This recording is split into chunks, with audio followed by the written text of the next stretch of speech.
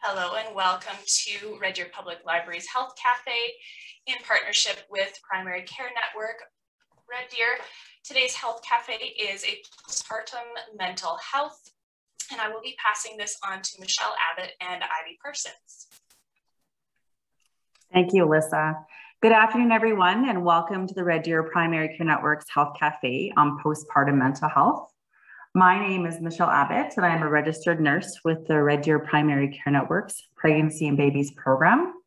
And I am honored and privileged to support patients with their health and wellness goals during preconception, during pregnancy, and into that first year postpartum. I am an advocate for maternal mental health screening and that support that follows. And I am grateful for this opportunity to present today's Health Cafe with a colleague from Alberta Health Services, Ivy Parsons, and I'll turn it over to Ivy to introduce herself. Hi, I'm Ivy Parsons. I'm with Alberta Health Services, Addiction and Mental Health with the Enhanced Services for Women program. We are a program for expectant and postpartum moms seeking support for addiction and mental health. We offer individual counseling and group support, and we are a free service here in Red Deer. If you have any questions during the presentation today, please put them in the chat box and we will save some time at the end to answer those questions. So today we are here to discuss postpartum mental health, sometimes referred to as the fourth trimester. Just when you thought you've reached the finish line of pregnancy, you discover there is one more trimester to get through. This session is a brief introduction on the transition and adjustment into motherhood. The postpartum adjustment period can be challenging as new mothers navigate low moods, sleepless nights, and anxiety. We want to talk about this today to bring awareness in our community of how important this topic is and to encourage women to access supports they may need so women do not struggle in silence. Today's session focuses on new moms because we know how much information is out there on caring for your new baby. But we know moms are still getting missed. We want moms to know that today we want to start with you. It can seem strange or conflicting to care for your own mental health when there is a lot of pressure to have to focus solely on the caring of your baby. This can overshadow a mom caring for or even prioritizing her own needs. It's important to remember a mom's mental wellness sets the foundation for their children's future and their own mental health. A woman is at the highest risk in her lifetime of developing a new mental illness within the first year after having a baby. Studies indicate that 1 in 5 women will experience a postpartum mood disorder, and 50% of these women would have experienced symptoms of anxiety and or depression during their pregnancy. This is for a variety of reasons, such as hormones, physical changes to the body, worries about the baby's development in utero, worries about pregnancy loss or a history of experiencing loss, feeling overwhelmed and unprepared, worries about labor and delivery and or an unplanned pregnancy. Not surprisingly, the pandemic and COVID-19 has increased the demand for services, which is evidenced by a recent study out of the University of Alberta, which demonstrated that 1 in 3 women currently is requiring support postpartum. Getting support in pregnancy for your mental health decreases the need for mental health support postpartum. The sooner you ask for help, the sooner you can move through the season of motherhood. 60% of women have no prior history of mental health concerns to alert them. And if left untreated, 30% of women will remain chronically symptomatic. And 78% put their family's health and well-being before their own. Our hope is that you will leave this session feeling comfortable and confident that you have the resources and tools for your mental wellness. Know you are not alone and how to access both professional and community support. The fourth trimester refers to the first 3 months after having a baby, and it is a time of so much change. We want to normalize some of the shared experiences many women go through and acknowledge that just because there are others out there going through the same things, it doesn't make it any less difficult. This is a period of total adjustment and learning. You too, as a mom, have just been born into a new version of yourself. You have to get to know this new you each time you welcome a new child into your home. We understand that our bodies change as do our hormones, but sometimes we forget that emotionally we also change. This isn't always a negative thing. Many major life areas are impacted when you've become a mother. It's a lot of change to go through in a very short amount of time. The areas we will focus on today include a mother's mood. We want to share some of the most common themes that we see with women's mental health postpartum. The role of sleep, hormones, adjustment, and of course, we will end with talking about supports that are available. I wanted to share an example of how anxiety can present in the postpartum period to both normalize and highlight a common experience. Amanda's experience is an excerpt taken from a book called Dropping the Baby and Other Scary Thoughts, Breaking the Cycle of Unwanted Thoughts in Parenthood. Amanda said she was never a worrier until she had a baby. When describing herself, she said, "I used to be such a go with the flow kind of person. Nothing ever bothered me. But since Aiden was born, it's like my nerve endings are all frayed. Everything inside my body pulsates. I feel like I'm vibrating. Everything seems magnified. I'm always on high alert. The baby makes one sound and I jump to attention, like a soldier ready for battle. What if something's wrong? What if he's sick? What if he needs to go to the hospital? It feels I will never sleep through the night again. Sometimes all of this feels like the greatest gift. Other times it feels like I'm imprisoned by my own life." There are a lot of different words or terminology you might hear in reference to the mother's mental health after having a baby. Some of these terms used today to describe the adjustment challenges and distress some women experience in the postpartum period include postpartum blues or baby blues, postpartum depression, postpartum anxiety, postpartum psychosis, postpartum mood disorder, perinatal distress, postpartum stress syndrome. I'm going to turn it over now to Ivy, and she will share more information about some of these different terms. You're muted, Ivy. Oh, there you go. Okay. Perfect. So to start, many of you have probably heard of the baby blues and postpartum depression. So I want to differentiate the two to help moms know when to seek support. So the baby blues refers to the sadness and crying spells that usually start within the first 3 days after delivery and can last up to 14 days. Moms may also experience poor concentration, irritability. It occurs in about 50 to 80% of new moms. So it is quite common. And many women interpret this period of significant hormone dysregulation as a postpartum mood disorder. What we'd like is for we want to encourage moms to wait a few weeks before coming to that conclusion. Most women will feel much better after a few weeks. But when symptoms persist, the woman may be experiencing postpartum depression. So this can occur anytime within the first year, and this shows up in many ways, including sadness, difficulty bonding with baby, loss of pleasure or interest in things that once brought you joy, loss of libido, thoughts of suicide, or more commonly, these dark thoughts show up from moms who say things like, "My family would be better off without me." It can also show up like exhaustion, irritability, tearfulness, and reactivity.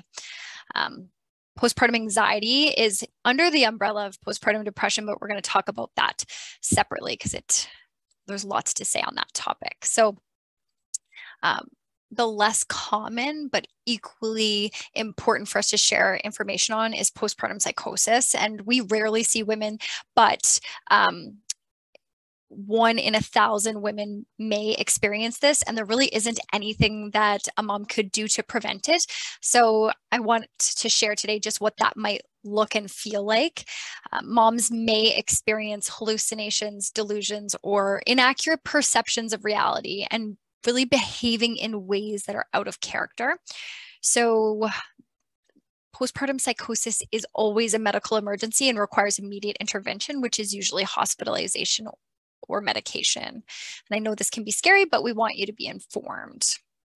And then we're going to talk about the big elephant in the room, which is postpartum anxiety. Postpartum anxiety is one of the most common symptoms we see in women here in Red Deer through the Enhanced Services for Women program. And anxiety is a natural adaptive response we experience when we feel unsafe or threatened. We perceive many kinds of threats. Some can be specific and real, some more vague, like a general sense something bad will happen. We may also have an anxious response to a threat we're imagining in our minds, like picturing something bad happening. So anxiety can show up in our bodies, in our minds, and in our actions and behaviors. And so in our body, what that looks like is increased heart rate, sore throat, tight chest, shallow breathing, loss of appetite, difficulty falling or staying asleep. In our mind, the way that shows up is really like racing thoughts about the future, imagining worst case scenarios, ruminating, worrying, or obsessing over certain things. And then in our actions and behaviors, what this can look like is avoiding certain situations and activities, people, places, and things, avoiding them, or trying to over control, when the baby naps and the environment in which the baby naps in, and or it's always asking others for constant reassurance, checking things repeatedly, being extra careful or vigilant. Most commonly in new moms, we see perfectionist tendencies that show up as this bar of standards and shoulds and expectations, and that bar just keeps moving. So what I want you to hear is the scary thoughts that moms have postpartum are what we call intrusive thoughts. And these are actually a symptom of anxiety. And studies show that 90% of women experience intrusive thoughts after having a baby. So we know that this is a symptom of anxiety. But what many people don't know is that intrusive thoughts are actually what's called ego dystonic, meaning the exact opposite of your values and beliefs. So research shows that these thoughts do not lead to action, but the thought is more risky to the mom than the baby. So there are common themes, and we know that this can be really distressing if they show up at all. But we want to share the common themes because there's so many times I share this with moms and they're like, I'm so happy you shared this. I thought I was alone. I thought I was a monster. I was scared of myself. So some of the themes we see are that moms have fears the baby will stop breathing, particularly at night, fears of dropping their baby, specifically while walking down a set of stairs, fears of getting into a car accident with the baby, fears of germs or baby getting sick, and a preoccupation or fears obsessively of your own health, your own mortality once you become a mother. And these are not just worries. Many women develop obsessions and compulsive behaviors that impact daily functioning as a means of trying to just control and mitigate this anxiety and these symptoms. So many women also experience thoughts that scare them, thoughts that they never thought they would have of harming their baby, because this really makes moms start to mistrust their own body and what they might do. So mom, if you're aware of these thoughts and they disturb you, we understand this is really distressing. And so I think awareness really is the key. And we want you to be able to talk about it, to let it lose its power over you. We know this is stressful and scary. So our one tip today is if not to be scared, ask for help. And, our scary thoughts are only what we make them mean. And if you have awareness and you ask for help, then you're on the right track. Talk to your doctor, talk to a loved one, talk to a counselor, and we can help you with strategies on how to navigate through these difficult and scary thoughts. So birth trauma, we want to talk about birth trauma because it is just such a big piece of a woman's experience, many women's experience. So the next 3 slides, we're going to talk about the less commonly talked about impact, how moms think, feel, and cope. And birth trauma can happen to anyone at any phase of the childbearing process. It's not about the way birth looks, it's really about the way birth feels. So the ingredients that tell us if the birthing experience was traumatic is what the mom thinks and feels, not what a health professional deems to be traumatic. It can be an actual or threat of serious injury or the perception that the baby was at risk, even if it was not medically recognized. So trauma is in the eye of the beholder. So some examples of psychological birth trauma might include postpartum hemorrhage, placenta previa, episiotomy, emergency C-section, failed epidural. And some examples of psychological birth trauma could include the experience of feeling ignored or treated rudely, being or feeling pressured into a procedure, unexpected beginnings, and COVID-19 and everything that has changed with the birthing process. So Birth trauma and post-traumatic stress disorder are not the same. A woman does not have to be diagnosed with PTSD to prove that her birth was traumatic and has had a negative impact in some way. 9% of birthing women will receive a PTSD diagnosis, but most women will not meet the criteria for a clinical diagnosis. However, 46% of women describe their birthing experience as traumatic. So there's the traumatic event, and then there's the reaction. And we may have similar experiences, but that does not mean we'll process those experiences in the same way.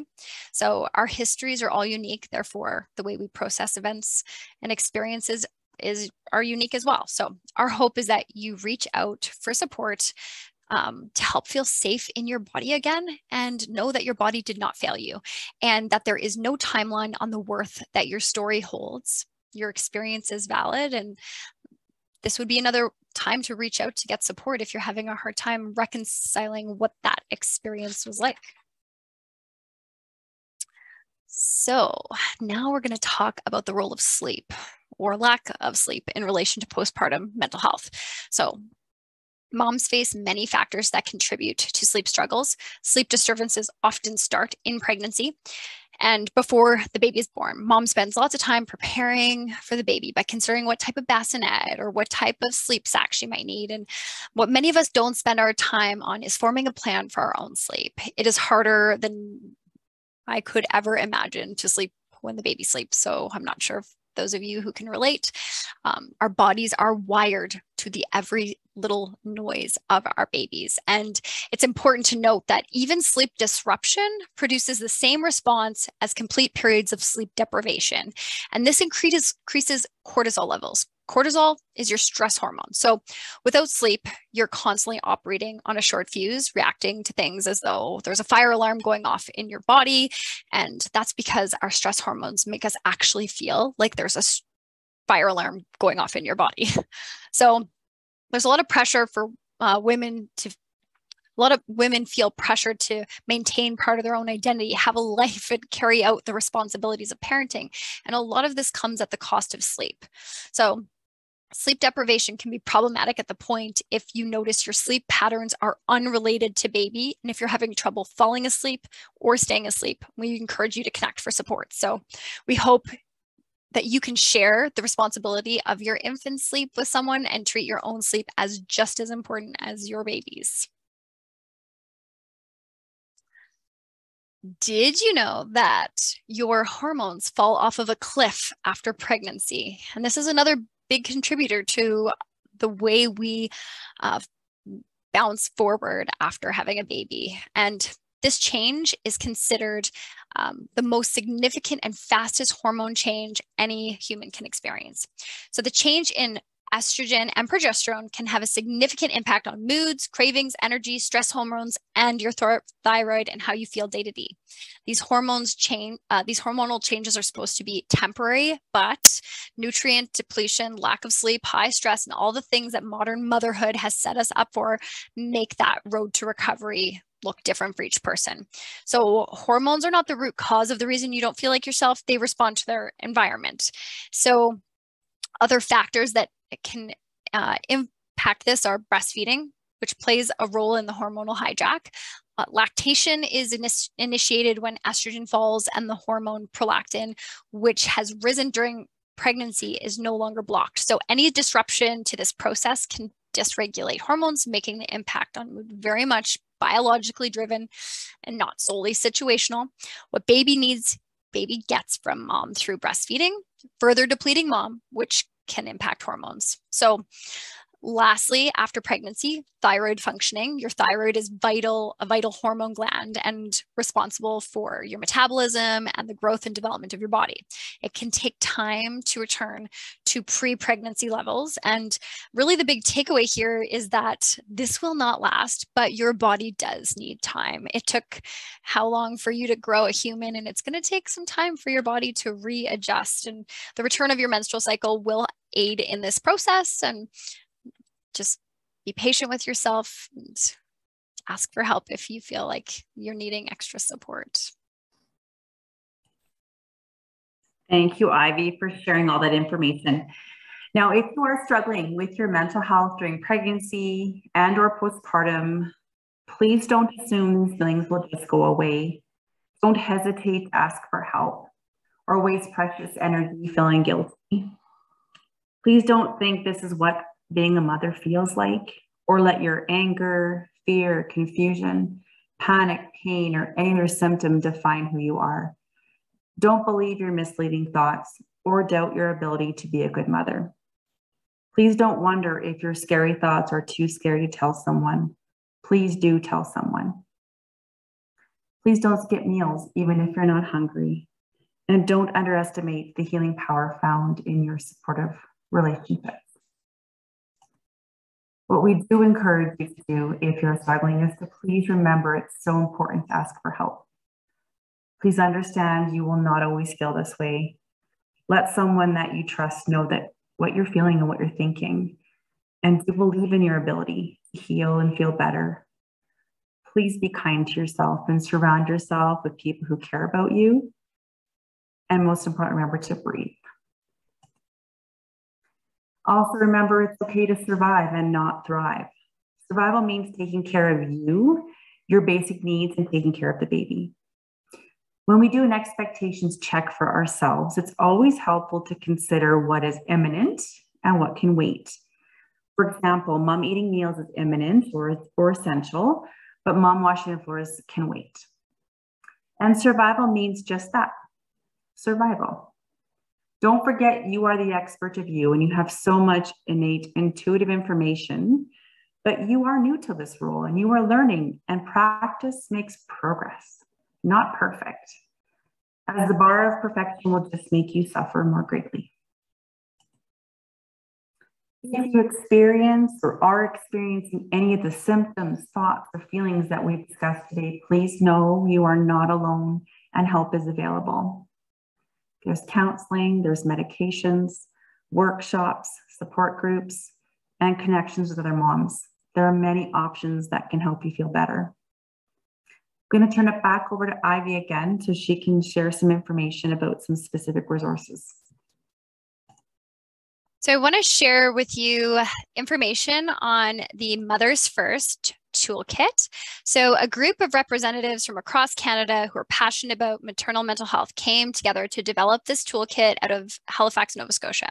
And we have been lucky enough to partner with some of our colleagues in Lloydminster and other areas of Alberta to take their toolkit and have a panel of moms go through it and pick out what they thought was most helpful for them. So if you go to this website, you're going to find a PDF version of this toolkit. You'll also find rural tabs. And if you are from somewhere outside of Red Deer, click on that tab and you're going to find information on your local mental health and public health office with their contact information.